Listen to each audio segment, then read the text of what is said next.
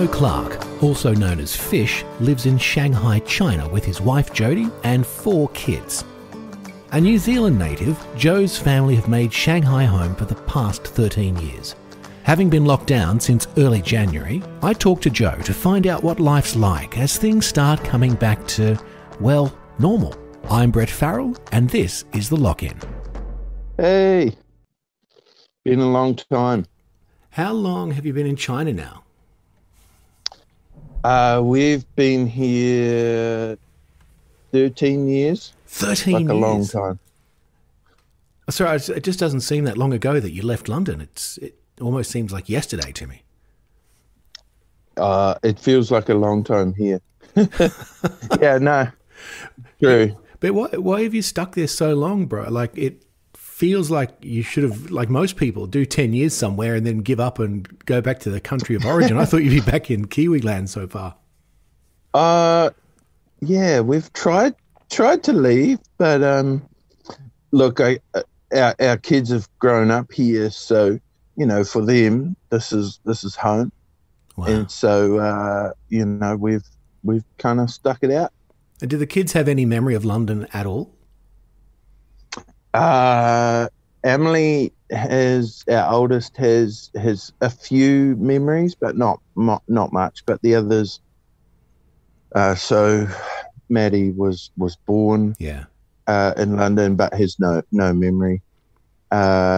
We had one. Lulu was born here in Shanghai, and then we had Oscar in New Zealand. We went back for about 5 or 6 months. Yeah. So what's it like having a baby in China? Like trying to fill in the medical forms and stuff. Well, with having insurance, it's amazing because you know, the private hospitals here is incredible. It's like having a baby in a hotel. Oh, for real? Basically. Yeah. So yeah, we loved it compared to, say, having a baby in the UK. It's yeah, pretty amazing. We've done that. We've had that experience. It was a joy. I almost got thrown out of the hospital in the first month. I was arguing with a midwife about the length of my wife's labour and how far along she was, and I was told pretty much just to sit down. You don't know anything. You're a first-time father. Anyway, 45 minutes later, we had a daughter. So you know, I might have been onto something there. But she did often to get me thrown out, which was very kind of her. So tell me what it's like there today, Shanghai. I can see you're in a hoodie, so I'm guessing it's a bit cool. Yeah, ironically, it's a bit rainy today. So one thing you learn about Shanghai is there's not that much rain. It gets cold. Yeah, but it's not very rainy. So this is actually the first rainy day we've had in maybe 2 or 3 weeks. So normally when I'm out here, it's bright and sunny and it's springtime, so it's getting warmer. Yeah. But today's a bit cooler. But this is go on. This is our little slice of kind of paradise, I guess, out on this balcony. It looks like it's your office, mate. It's probably the only place you can get I'm some pretty quiet. comfortable here. But I've definitely been having a few Zoom calls out here. Mate, I don't know how I get you're living in an apartment, right? Yep. So we're in. Oh wow, with 4 kids in a about mid-rise. We're low rise. We're on the 3rd floor, but we have done the 27th floor in a previous apartment. So yeah, but where we are now. But I bet you've got a bit more nice room. And quiet and good. But you've got a bit more room inside, right? Compared to London. Yeah. Not that much, but oh wow. Okay. I think our apartment is about 160 square meters. So for 6 people, it's not a great deal of space, but that's Shanghai for you. Yeah, and what's it like with having the 4 kids and both you and Jody in the flat? Like, I guess you're not allowed out at the moment, or you are allowed out. What was your lock-in like? So it was pretty interesting because It was over Chinese New Year. So about a week before Chinese New Year, that's when we heard rumors and that we were probably heading into some sort of lockdown. Yep. It seems that the government shut the country down pretty quickly. Yeah, I saw that was amazing. Obviously Shanghai being a major hub for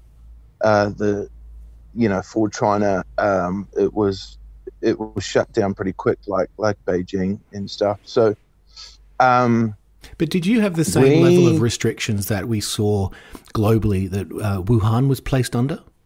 Not so much. They did advise people to stay home. Yeah, but I don't think there was, unlike Wuhan, which was restricted quite a lot. We were more.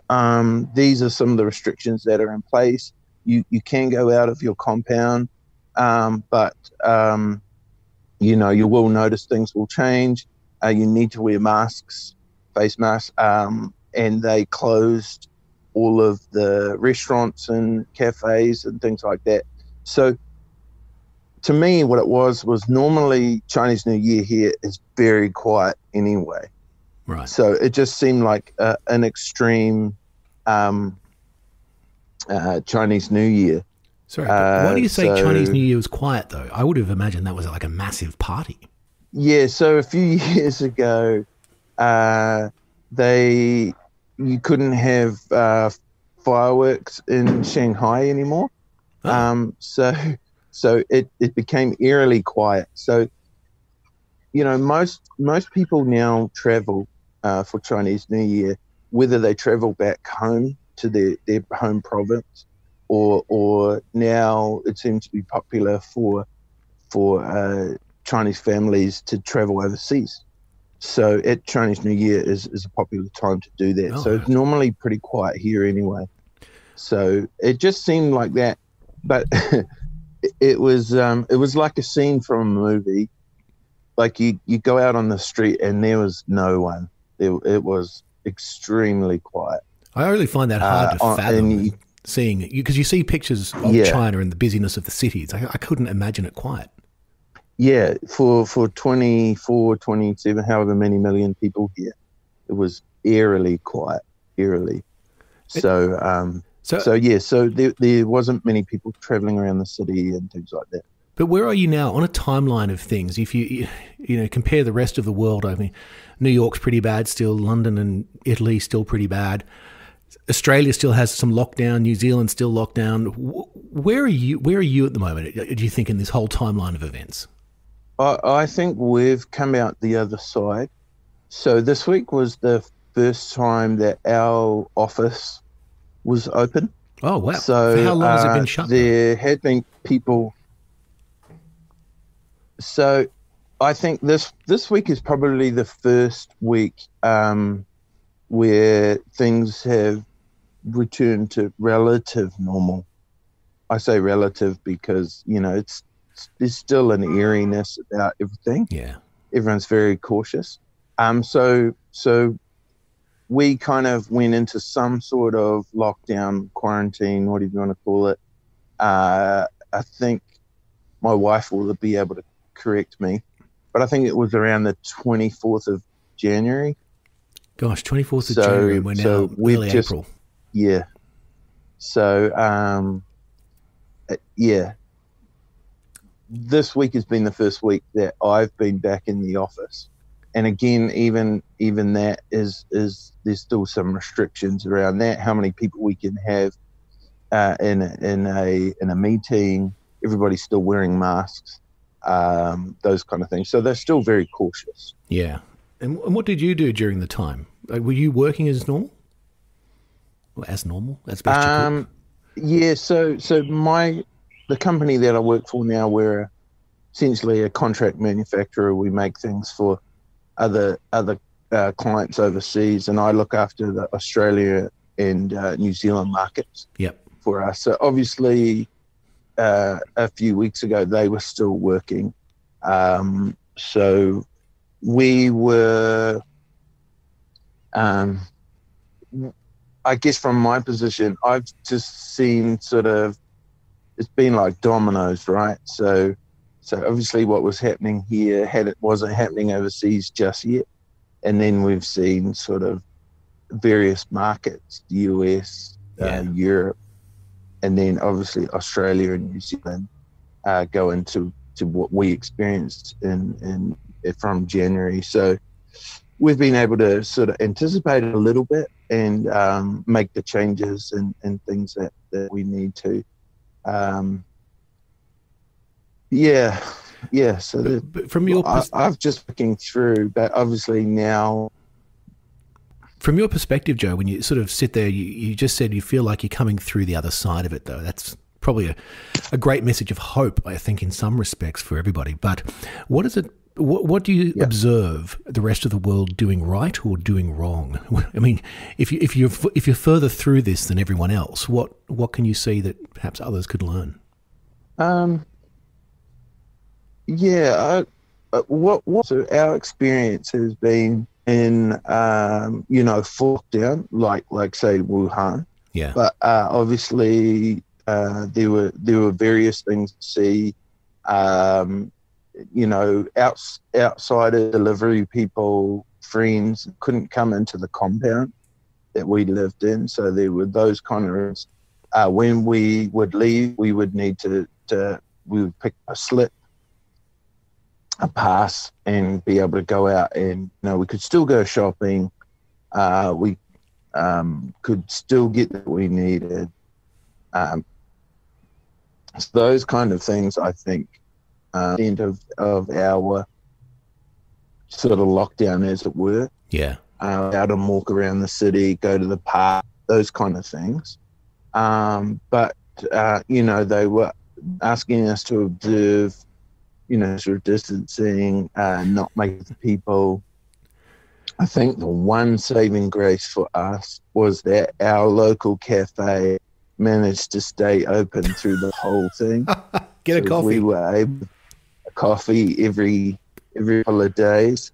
But that saved us. Mate, I think coffee saves everybody. I've seen our local cafe still open at the moment too this morning, which is a really good thing to see.